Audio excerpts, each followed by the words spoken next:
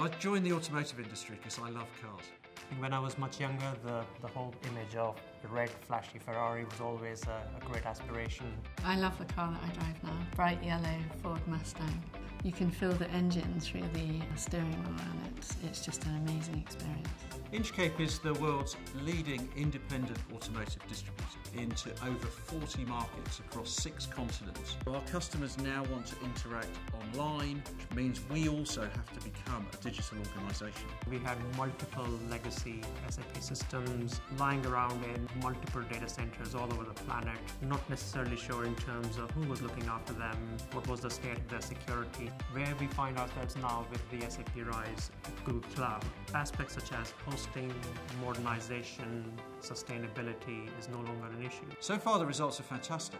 We're seeing faster transaction times, we're seeing more stability, a better overall experience for our users. That then translates into them having more time to focus on our customers. Cybersecurity is really important to Inchcape. Because of the expanse of Google Cloud, they have some of the best threat intelligence in the world, which means that they can use that threat intelligence to help keep all of their customers safe.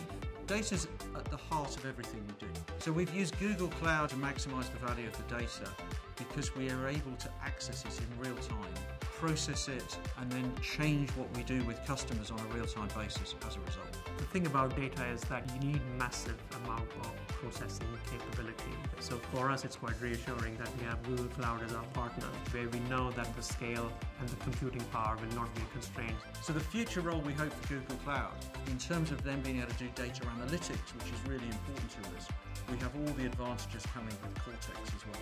It allows us much more rapid access to the data. It makes that data easier for us to use, and it is data that is going to differentiate us in the future.